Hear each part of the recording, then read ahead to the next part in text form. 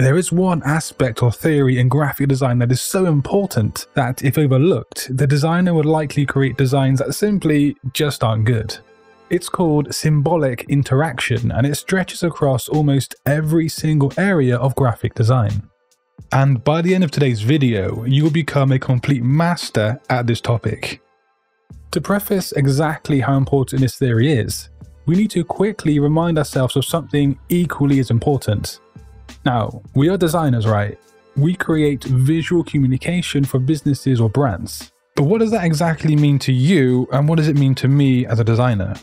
Well, it means our designs need to efficiently communicate something to an audience in the shortest amount of time possible. Now, this could be as obvious as something being on sale like cat food, to something as nuanced as communicating empathy or sorrow through a design for a charity. It's all communication. So, this theory or this principle, symbolic interaction, it actually refers to a quick and efficient communication of ideas, messages, or brand values without the need for lengthy explanations. Everything is just communicated visually and quickly. It's taking what graphic design is at its core and just doubling down on that notion. And so let me show you some real life examples of this in action, and then at the end of today's video, we're going to test your knowledge on the content you've just seen. The Porsche logo, it's quite beautiful, isn't it? Symbolic interaction has been used on this design in a very clever way. Now take a look at the horse in the center of the logo itself, and also ask yourself, why is it there? Now, if you do some research into Porsche, you will know the company originated from Stuttgart, Germany, and that horse is taken from Stuttgart's coat of arms. But this isn't actually true symbolic interaction. Sure, it's a nice little brand story, isn't it? But it doesn't actually deliver the message to the audience quickly. You'd need to do research and find out about the Stuttgart connection with Porsche. The true symbolic interaction lies in how the symbolism of the horse conveys a sense of power, speed, and elegance.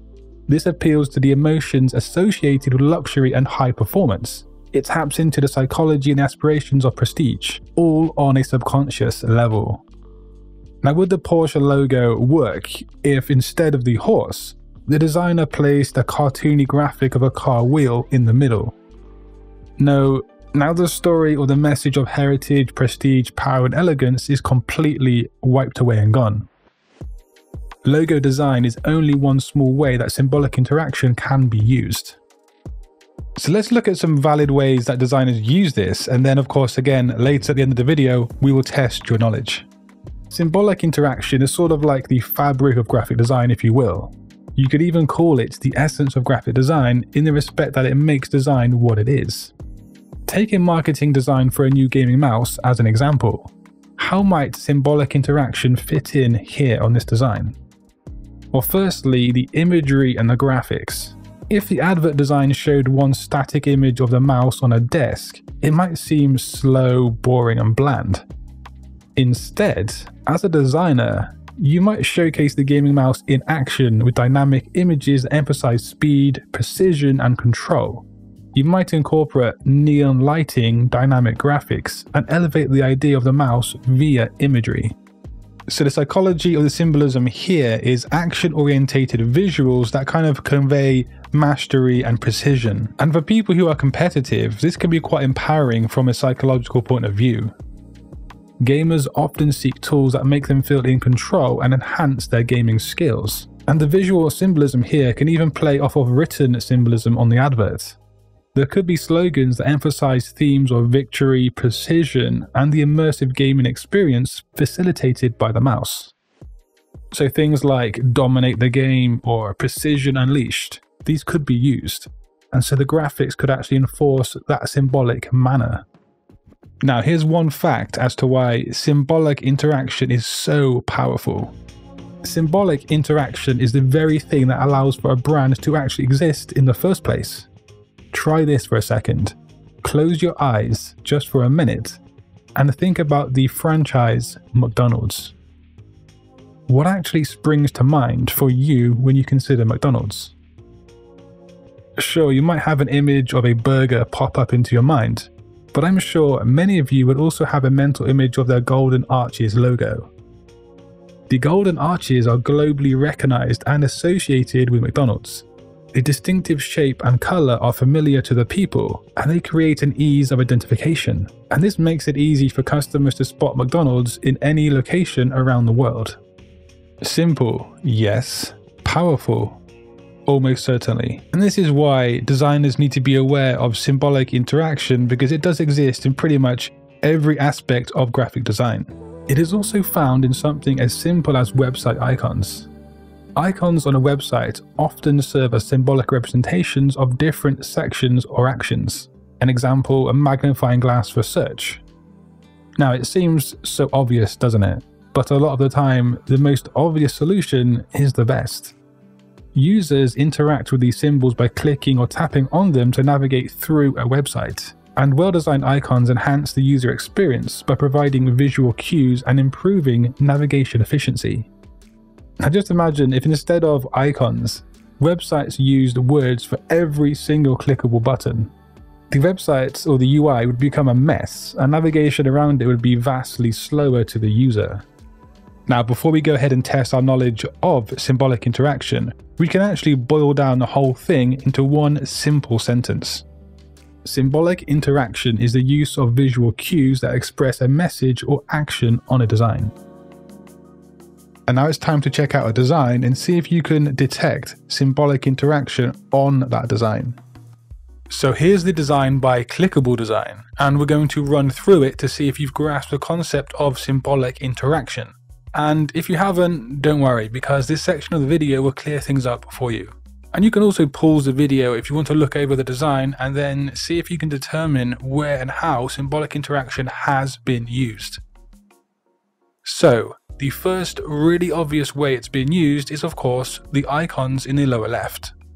Incorporating icons or symbols that resonate with a target audience helps a design reach that intended audience. It's a quick and an easy way to convey shared meanings through a specific community. And it's pretty cool how these 3D icons match the focal point 3D nature, but of course 2D would have worked as well. But what is the second way in which symbolic interaction has been used here? Well, again, it's use of icons, but this time it's 2D icons.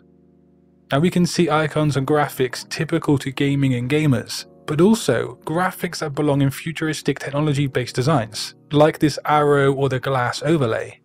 Now these work because the design's vibe of the message is technology and futurism, and so the symbolic use of these 2D icons pushes that narrative further. Also, the focal point is so blatantly futuristic and tech-orientated. We can see the coding over the face, and everything about it just appeals to the design message and the target audience. Oh, and as a side note from a past course video, check out the movement and the flow of the arrows and the lines that point left to right. Yeah, I just thought I had to add that into the video. But the next way symbolic interaction has been used is with typography. Fonts and typography carry meaning and they evoke emotion. We all know this, and so selecting fonts with specific characteristics, an example here, modern and futuristic sans serif font, can influence how the audience interprets a message. In this instance here, it pushes the message and the story of the design being cutting edge and in line with the gaming narrative. A serif font here just simply wouldn't work because it would dictate an incorrect symbolism. And there's another pretty obvious use of symbolic interaction here, and that is with color. Blue is a very technology-based color, and then we see it accented with a vibrant neon red, which is almost cyberpunk in style. Red is exciting, and together with this color scheme, it looks very futuristic and it would appeal to gaming audiences. The next point really puts the interaction in symbolic interaction, and that's because in interactive designs, such as websites or apps like this example, we can use intuitive symbols and gestures to align the user's expectations, which creates a seamless and meaningful interaction. And that's relevant here on the Discover More section. The arrow symbolizes movement and continuing onto the next thing, which is where the designer would like the user to go. Again, it's simple, but it works, and it's a tried and tested method within graphic design. But can you find any more cases of symbolic interaction on this design? If the answer is yes, slap it down in the comment section below, and if you'd like to learn more neat things about graphic design, just click a video on screen. But until next time guys, design your future today. Peace.